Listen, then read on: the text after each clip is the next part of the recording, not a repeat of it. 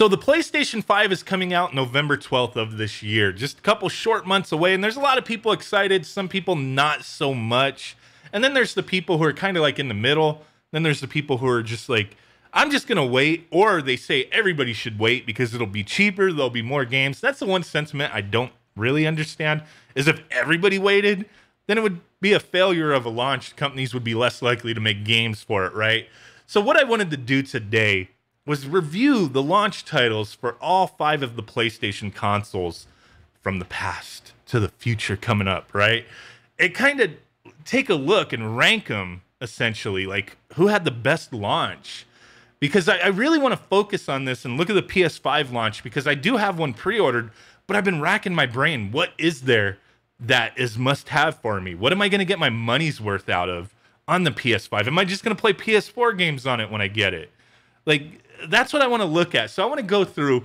I spent a bunch of time getting all these box arts together. There's a lot of sources out there for the launch of each one of these consoles, and there's some variances.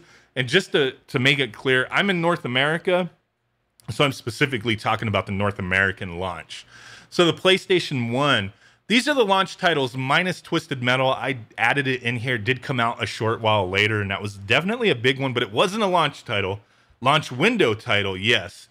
So there might be some variances here and there with that. But the PS1 came out September 9th, 1995 in North America. And I did not personally have one right away. I had a Sega Saturn. That's what I was into, and I thoroughly enjoyed that console. The PS1 was on my radar, and I saw all these games, but I didn't get one until Final Fantasy VII came out. Like, I had a Nintendo 64 and thought, oh, the next Final Fantasy will be on it. And then nope, came out for the PlayStation 1. Had to transition, and I'm super happy that I did. The PS1's one of my all-time favorite consoles, not gonna lie here, but I wasn't there for the launch right away. Took me till 7 came out. So I did play quite a few of these launch titles, and I was aware of them, but this is one of the biggest things. Like, okay, we had Air Combat, Namco game like Ace Combat, ESPN Extreme Games, Kalik, I'm not even sure what that game is. NBA Jam Tournament Edition, I played that. Power Serve, 3D Tennis, these games that had generic names and like generic covers, I usually bypassed them. I don't know, it could have been a great game, right? The Raiden Project, I did have that eventually. Played Rayman. Ridge Racer is the biggest thing here for me. I talk about this a lot on my channel, is over the years with retro gaming, and I think it started around Super Nintendo. Yeah, prior to that, there was arcade ports on every console, but it wasn't until the Super Nintendo, at least in my eyes, where we started getting games that were ported from the arcade that were very close to the arcade experience. So seeing stuff like Ridge Racer that I played all the time in the arcade definitely got me excited. You know what I mean? It tickled something for you. You know what I'm saying. Some people are like, don't say it, don't say it. But yes, Ridge Racer was one of the first games that I got besides Final Fantasy VII, so I did have to go back and, you know, I knew some of the games I wanted to grab, and some of them were cheaper by that time, so screw it. Street Fighter the movie, boo. Who cares? I've never played that on the PS1 that I could remember, but I have played it, you know, other ports, and it's just like, whatever, man. Battle Arena Toshinden was another one I was big on, that arcade-style gaming. Total Eclipse, which I know was a multi-platform release. Zero Divide, a 3D fighter. And then, like I said, Twisted Metal came out a little while later, so I'm not really counting that. But it was a fairly varied launch, not too many games here. But what would happen is you know, the months would go by and games would start trickling out. I think this was a fairly solid launch as far as the games go, but not the most amazing. There's probably some games you'll be like, hey, I remember this from launch. But they were games that came out like a little later on. I wanted to try to focus on launch day. So there was the PS1. We'll be ranking these when I get done as far as like, hey, who was first? So the PlayStation 2, this was a huge launch. It was the first PlayStation I was there for launch day. And my God, was it a crazy time. I remember getting mine at Target and it was just nuts. But the variety here was just ridiculous. So PlayStation 2, almost 20 years ago now, October 26th of 2000 is when it launched in North America. And wow, there's a lot of games here that I wound up playing later that I didn't embrace right away, like Armored Core 2. But on launch, I had Kessen. I remember that. Ridge Racer 5, like I said, really love the Ridge Racer games. SSX was cool, but multi-platform. Street Fighter EX3 I bought. I don't remember exactly when, but wow, look at all the different games here. I'm not saying they're all great, because they're not. Like Kessen, I don't think is the greatest game ever, but it was like the first game that I had, and I really enjoyed it, but I realized it's not that great of a game. But there was just a little bit for everybody here. I think Tekken Tag Tournament might have been the biggest thing, because Tekken, was huge, and it still is. And to have a Tekken Tag game, or a Tekken game in general at launch, was big. And you had stuff like this. What is this? Surfing H3O by Rockstar. I would see stuff like this with these generic ass covers and generic names and just bypass them. This could be like, somebody will probably be out there saying, "You're a fool. Surfing H3O was the best PS2 launch game. It's the best game of all time. Just the greatest." I don't know. I would see stuff like this with generic names and just whatever. That was kind of big on a lot of consoles, especially like the Wii. You would get a lot of stuff like that, just generic ass names and covers, and people would just like, whatever, I'm not buying that. That's kind of how I am. Is it right? Is it wrong? I don't know. It's the way I live my life. It's how I choose to be. So don't judge. You know what I'm saying? So there's the PS2 launch. Like I said, huge variety. I don't think any console has come close to how the PS2 launched, with how much, variety and how many games were available at the time. Definitely nuts. Now, the PS3 was a huge launch as well, as far as people going nuts to get one. But really, when you look at the launch titles, I think the biggest thing for me, and I had a PS3 right away, was Resistance: Fall of Man. I really wish they would continue on with that franchise. Ridge Racer 7 I had, but we're mostly looking at sports titles here. And that's definitely big for people who are into those games. You had Madden 07, Tiger Woods, NHL, NBA, 2K Sports going on there. You had some variety, but not huge variety. And I'm really trying to rack my brain. What games did I have on launch? All I could remember was Resistance: Fall of Man. A couple of these games I got later on, like Call of Duty 3, I remember.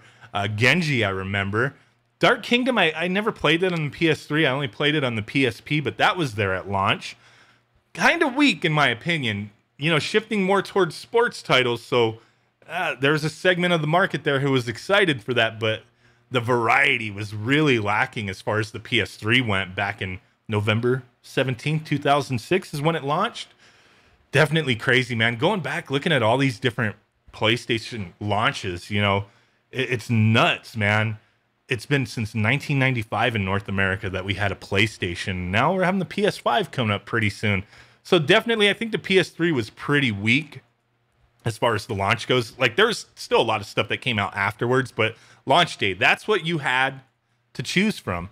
The PS4, definitely nowhere near the PS2 launch, but there's a little bit of variety here. You had, you were kind of skewed towards like sports and first-person shooters once again. You had Angry Birds, if that's what you were into, Need for Speed Rivals, Skylanders, Knack, what? Killzone? I can't even remember what I had at launch. Was it Killzone? Because I really like Killzone. I know I had Call of Duty Ghosts at some point, probably around launch. You had Assassin's Creed Black Flag, Injustice, Gods Among Us Ultimate Edition, so a port over to the PS4. A little bit lacking, but still a little bit of variety. You had some stuff for the kids. You got some stuff for the people who just want to dance. You got some stuff for people who just want to shoot some shit. And you got some stuff for people who just want to play sports games.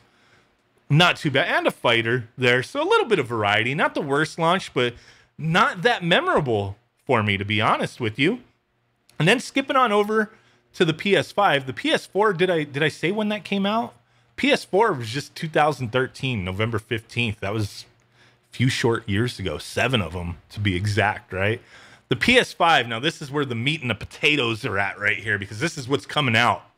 And on launch day, 99% of these games are launch day titles. Call of Duty Black Ops Cold War, I don't know why they just didn't call it Call of Duty Cold War, Cold Cuts, comes out a day after the PS5. But these are the titles. This is what's coming out on launch day, besides Call of Duty the next day. And this is very lacking. It's not a huge amount of variety here. There's some neat stuff, but what is a system seller here? I'm not really seeing too much for me, but I am seeing stuff I want to play. So I think part of it is that third-party AAA games are kind of being stifled in that they want to launch these games all at the same time for every console out there. So that's why the launch titles for the PS5 are a little slim here. But you got stuff like Valhalla coming out, which I've never been a huge Assassin's Creed fan, but I like the setting of this one. I may give it a go. I don't know, but I'm not overly excited.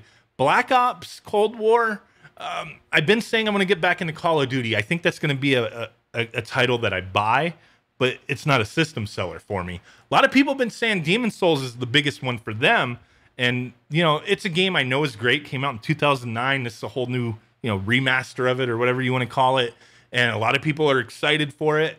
And I get it. For me, I've never been able to dedicate the time to master these games. So I'm not huge into them. So that's one I'm not excited for like others are. Devil May Cry 5 Special Edition. Okay. Ported over to the PS5. Godfall. I've been trying to dig into this one. I thought it would be a game I would like. But all the videos and stuff I've seen of it, I'm kind of iffy. It hasn't like really like jumped out at my face. And then you got Madden 21, Sackboy's Big Sack Adventure. What? Okay, I mean, you got the kids covered there, I guess. You know, little kids wanting to play some Sackboy action. All right. Spider-Man Miles Morales and then Watch Dogs Legions. I'm not really sure what's a system seller here for me. So it does make sense when I hear people saying I'm just going to wait because there'll be more games. Maybe there'll be a price decrease. I get it. But I'm like, man, I have one pre-ordered. I'm going to have one at launch. Am I just going to play those PS4 games on it instead? I don't know. It's okay. It's not the worst launch, but not that exciting as well. So before we go, I really want to see what you guys think as far as the ranking. What would your ranking be as far as, you know, what was the best launch? What was the worst launch? So drop a comment down below on that. I'm going to real quick. You guys probably already know PS2 is number one for me. Then I'm going to say PS1 because there's some very memorable stuff here. Maybe nostalgia is kicking in on that. So 1, 2, I'm going to say PS4 is 3. And then PS5, even though it's not out yet, is 4. And the PS3 had the weakest for me. The weakest. So PS3 is going to be at the end. So 1, I know this is confusing. PlayStation 2 is number 1.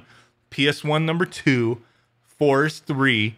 5 is 4. And then 3 is the last place for me. So that's how I'm going to go ahead and rank them there. I just more so enjoyed going back and looking through the different launches for all these consoles here.